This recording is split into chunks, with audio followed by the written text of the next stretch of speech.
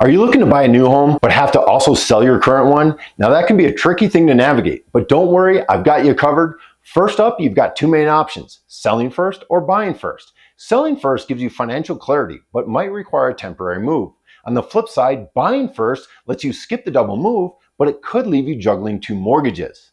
Yes, you can consider adding a sale contingency in your contract, which is basically an escape hatch that lets you back out of your contract if your current home doesn't sell in time. However, it does have its drawbacks. And what about financing? Ever heard of bridge loans?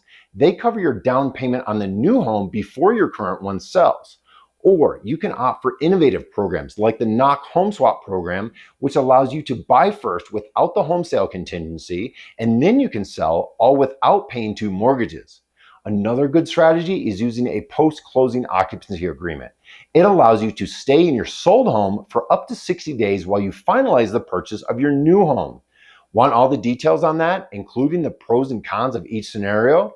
Head over to the Sellers tab on my website for the ultimate guide on buying and selling the home simultaneously. Trust me, with the right agent and strategy, it does not have to be as daunting as it sounds. Drop any thoughts or questions in the comments and make sure to hit that like button if you found this information helpful. Thanks for watching.